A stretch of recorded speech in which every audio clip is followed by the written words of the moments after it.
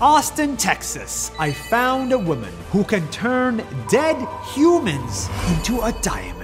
Hi Naz Daily, I'm Adele. Years ago, Adele lost her best friend to cancer and wanted to find a way to honor her life. So she did some research and found that she can use the carbon from human ashes to make a diamond. How? First, you take the carbon from the ashes. Then you mill it and mix it with a diamond seed and put it in a giant growth cell. Then she puts maximum heat and pressure on the carbon to make it into a shiny diamond, which can be turned into any shape and color. It's a new way to keep people you love with you. Every culture has a unique way to remember the dead ones, and if we can build statues and altars to honor the dead, then why not make a diamond that can last forever? That's 1 minute. See you tomorrow.